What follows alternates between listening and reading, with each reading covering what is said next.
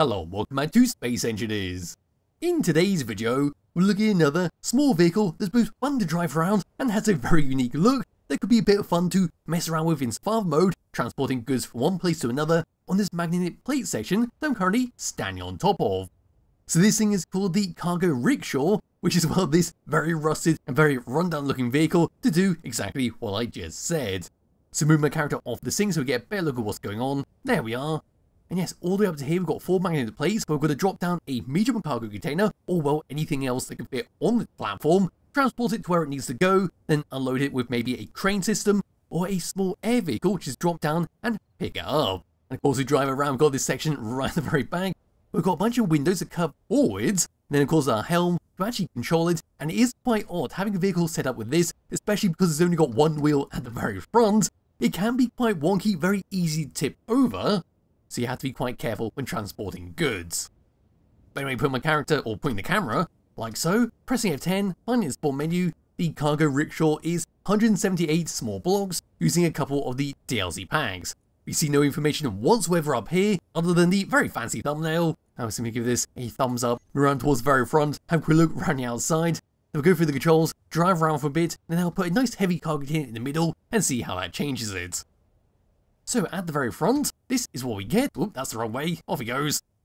And yes, what we got is a spotlight, a rusted spotlight to light up the darkness with a yellow neon tube in the front of it. Yellow neon tubes are a very common theme around this thing, adding both the railings and of course a bit of decoration here and there.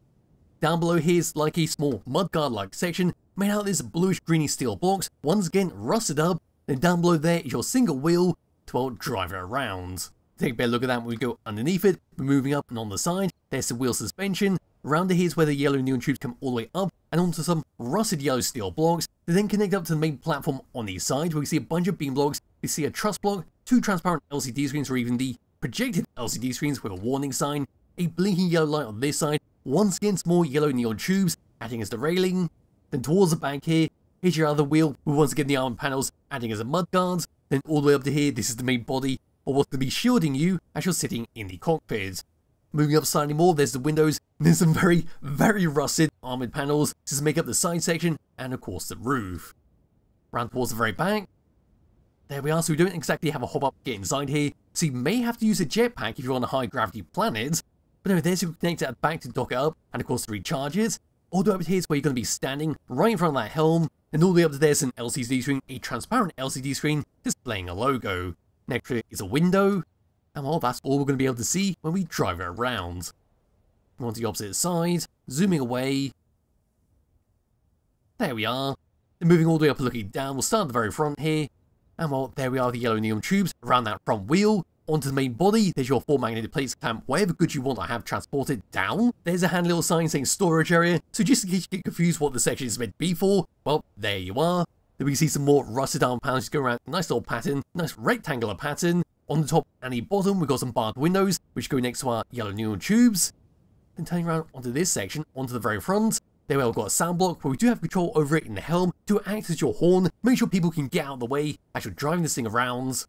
Then all the way up looking down at the cabin part at the back, there at the top of the logo, and then your window. Moving all the way down underneath it, so we're going to start, in fact we'll just look at it as a whole, there we go. So yes, we've got batteries giving a nice bit of power, turning on my light, so I'm going to make any difference whatsoever. And then we see our wheel suspensions at the back, bottom of the connector, how everything's been connected up to the very middle, and how it comes all the way across to the very front. We see your wheel suspension, and how that wheel's been housed up in those armoured panels. And with that, that's a brief look around the outside of the Cargo Rickshaw.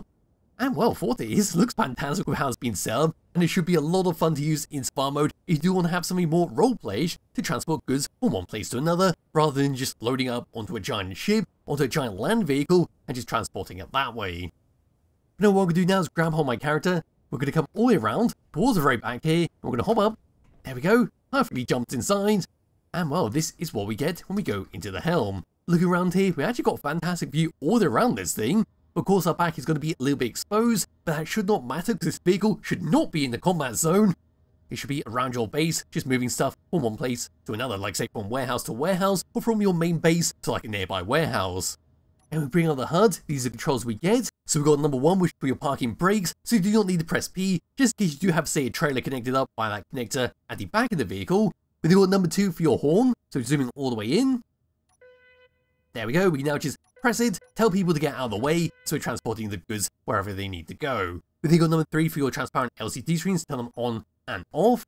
Then you've got connected back to lock and unlock it, your batteries to auto and recharge, 7 and 8 is then for your wheels, but we do not need to touch them. And then finally, a very important one, your magnetic plates are the ones at the front here to lock down your cargo. On tab number 2, we've got more control for your wheels, but once again, we don't need to touch any of them. It's all perfectly fine with how it's been set up by default. Then checking all the other tabs, we've got nothing else. So here we go, driving around while empty. So undoing that. Oh, in fact that was turned off, and that explains why I was wobbling around earlier. But here we go, we're not going to be going anywhere anytime soon, and turning around is very, very odd compared to traditional vehicles to showcase on this channel. Well, it just feels like it's going to tip over whenever you press A or D on the keyboard, or when you move left and right. So you've got to be very careful, maybe turn it around at about 5 meters per second. Make sure you don't accidentally tip over, because you do have top heavy cargo. Now we're going to hop out of this, and actually put down a medium cargo container. So here we go, I added this to my hotbar earlier.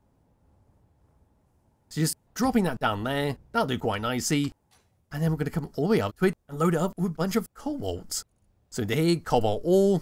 I'm now just going to go 99999. Spawn it in container. There we go, the vehicle just pulls all the way down because that's one hell of a lot of weight inside there now. And here we go, one more time. So getting to the helm, moving forwards, here we are. Well, it's a bloody stark difference compared to what we just had. This thing is incredibly slow with a cargo container full of cobalt ore. And we're not even going to be able to get up to 10 meters per second in a reasonable amount of time. But once again, does not matter because it should be around your base, just moving stuff a very short distance. But of course, due to how heavy the cargo is, as you can see here, the wheels are actually scraping up against those armored panels. So we need to come over to tab number 2 and increase the power of the wheels just a little bit. That should do quite nicely. Now we just drive around one more time. And there we are, that should stop any old issues that happen when we start to move this thing around. But as for that, that's pretty much it for the Cargo Rickshaw and all it has to offer. It's just a fun little thing to roleplay with in survival mode if you want to have something very different to use to transport goods from one place to another. So I can just go transport it to the base in the distance. Not sure what actual faction that is, but nevertheless, we're going to go all the way up to it. How about that be the end of this video? As I was saying, it's just a fantastic thing to drive stuff around. You can put any old thing you want on the front there. In fact, you could even strap on some chairs and have multiple people come on with you to show people around your base. Of course, you can stack up multiple cargo containers on this if you want to do that. Just put some magnet plates on top of that medium cargo container, put another one on top. And I suppose if you really want to, you can put a very, very small ship and we'll just dock it on there and move it where it needs to go. And of course, now that I think about it, you could use this to transport parts of a vehicle. So say maybe your ship got shot up by a drone and say the thruster fell off it, you just put it on this and move it over to say a mechanic bay, get it all repaired up, then transport it back. What you do with this vehicle is entirely up to you, but it's just a fancy little thing to have, and just highly recommend downloading it, checking it out yourself.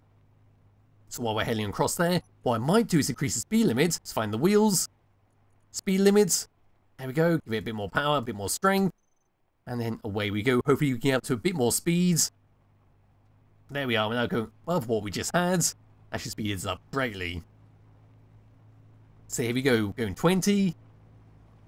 We're getting a bit wobbly there, the 3 wheels are not going to be too stable at high speeds. 30. Turning it slightly if I can. Oh god, we're starting to tip over there. 40. Now just got to check that off. In fact, that's not even going to come off the magnet place. It's too heavy, so I can't give that base their cargo. We can see it's wobbling around there, so it is getting a bit violent. And then we go about 50 meters per second where things start to go horribly wrong. In fact, the wheels are wobbling quite oddly there. And that engineer is very composed as it gets flung around there. But no, that'll do for this video, and that'll do for this vehicle. As for that silly bit at the end, that's pretty much it for this vehicle. All it has to offer, what you can do with it, and what you can potentially do with it in your world. So if you want to download it, there'll be a link to it in the description below. I highly recommend checking it out yourself. I'll be back with another video sometime soon. Bye bye.